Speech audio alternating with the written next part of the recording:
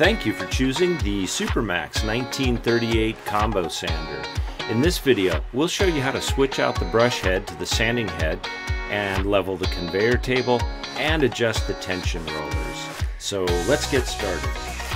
First, we'll need to remove these carriage bolts and nut combos, the mounting brackets for the brush head. So we'll go ahead and do that. We'll take off the nut and bolt combos, and we'll do that for both sides. So we'll get the far end first, and then we'll repeat the process for the other side.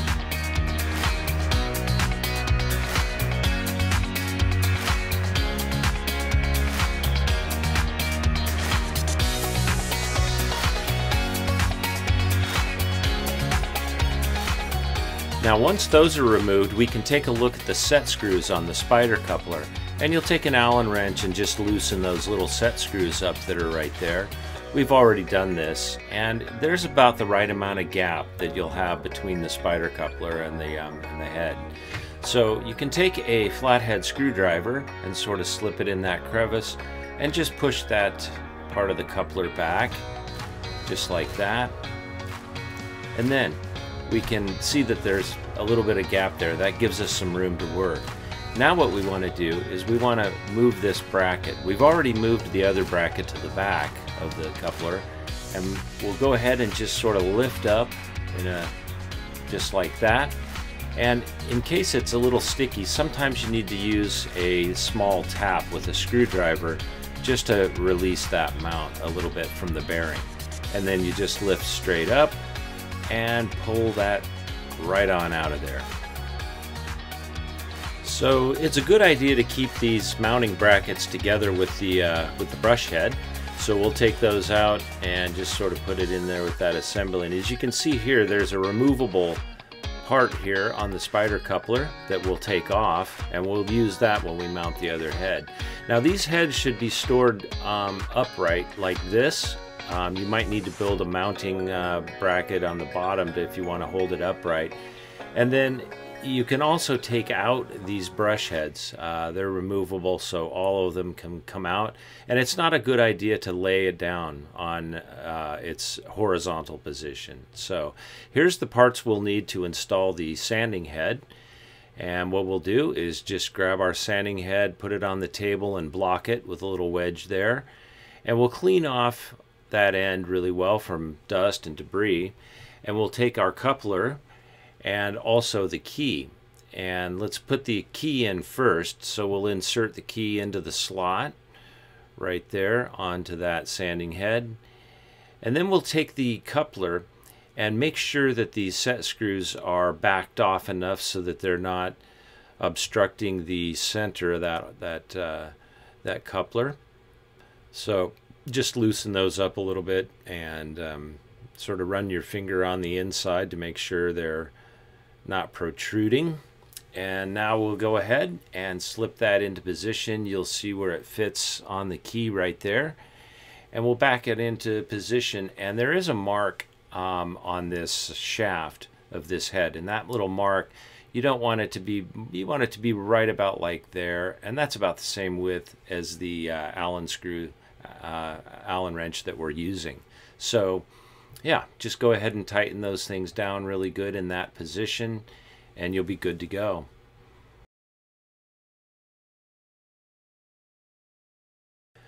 We also want to make sure that the coupler is tightened down really well, so go ahead and get those set screws tightened up there on the coupler. Now you'll want to reverse the head and sort of bring the shaft of the end down to the other side of the table there and block it up again.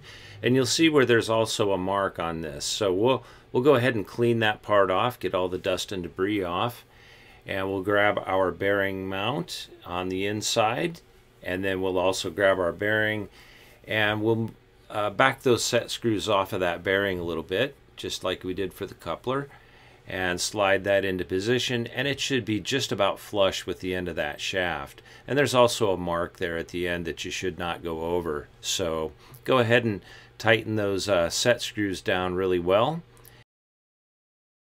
And when that's done, we can grab the rubber part of the spider coupler, that gasket part, and slide it into position. and go ahead and press fit that into place, and it should look about like that.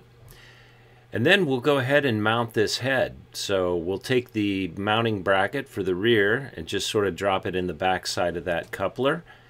And that's about the orientation that you'll be seeing. You want it to go kind of vertical, straight up and down like you see there. And then we'll take the other part on the head and we'll go ahead and slide that into the place. And you can see where this mounting bracket is sort of vertical. So it makes it easier to sort of put in and get into place if it's straight up and down like that. So we'll go ahead and slide that into position and then just drop it down into place. And you'll see where that mounting bracket sticks a little bit on the front. So in order to fix that, you can see where it's sort of a little sticky right there. So all we need to do is just sort of tap that in place with a screwdriver butt head and just sort of drop it down and move it into position. And now we can move the rear part of the mounting bracket back into place. So we'll just sort of move that in, and then we can put the screws in. Now you also want to take that coupler and take a screwdriver and just sort of wedge it back into place so you have the correct amount of gappage there. And go ahead and you can see where that's about what it should look like when it goes in.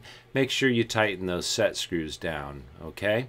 So we've already done ours, but remember to tighten yours down.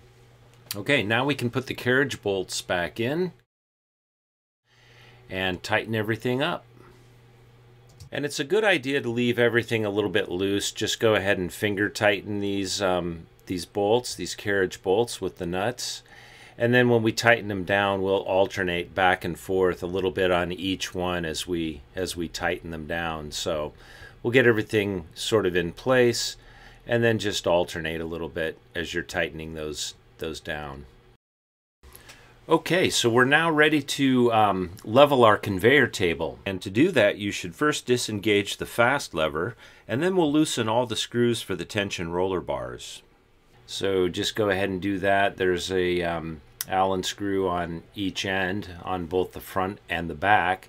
So we'll loosen all those up really good first, and then we'll lift up a little bit on those bars and sort of get them out of the way. So you can see here we'll lift up and then go ahead and tighten them down in that up position, and that'll keep them out of the way of the drum.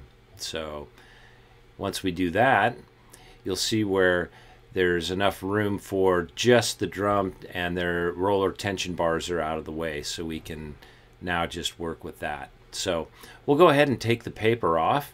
So you can go ahead and undo the paper, and then as you're taking it off, just roll it up in a roll, and then you can put it on exactly the same way you took it off.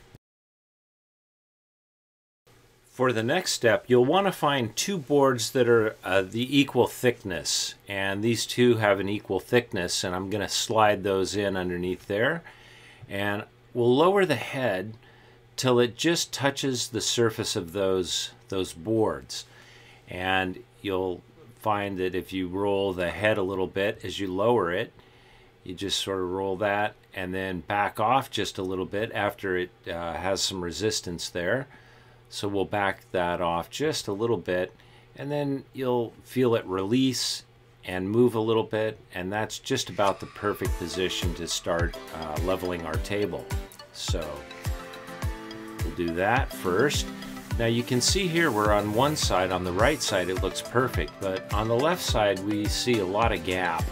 So we want to close that gap up, and there it is. You can see a pretty major gap. So let's take care of that.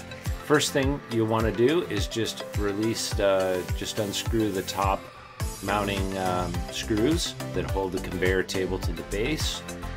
And then we'll loosen up all of the Allen screws underneath there and just give those a good loosening. And then we'll take a wrench and just sort of go clockwise, and that will move the table surface upward. And so we'll give that some clockwise turns, and you'll see as those turn, it goes right up and touches the drum. And now we can tighten everything back down. So we'll go from the top screws first, and we'll tighten those down. And then on the side, we'll tighten down all of those Allen screws.